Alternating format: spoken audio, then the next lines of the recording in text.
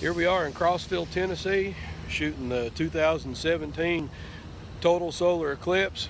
Got my camera set up with a homemade filter, got some homemade glasses on. Gonna take some pictures of my co-workers down the hill as they're watching the solar eclipse. Got some good pictures of the crescent sun so far.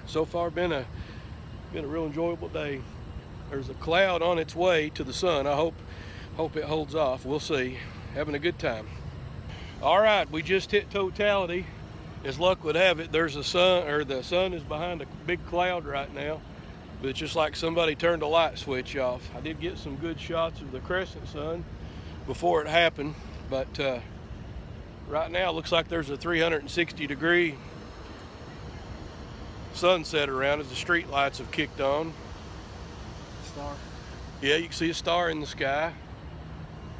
That's pretty neat. Hopefully a cloud will move before totality ends, but even if it doesn't, this has been a pretty neat experience.